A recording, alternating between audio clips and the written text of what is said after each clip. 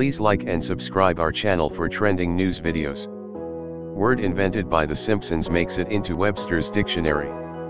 Before the apparent word embiggen made its way into Merriam-Webster's dictionary this week, it was featured on The Simpsons where the word was seemingly created 22 years ago.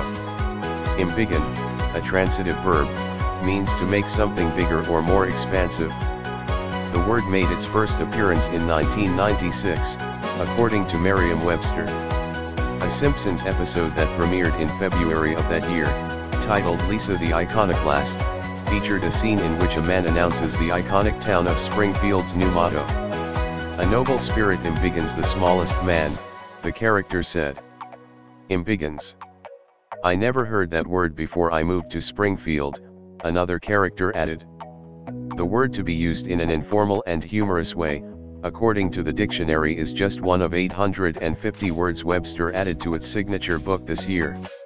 Subtweet, mansplain, dumpster fire, cryptocurrency and glamping were also added to the dictionary.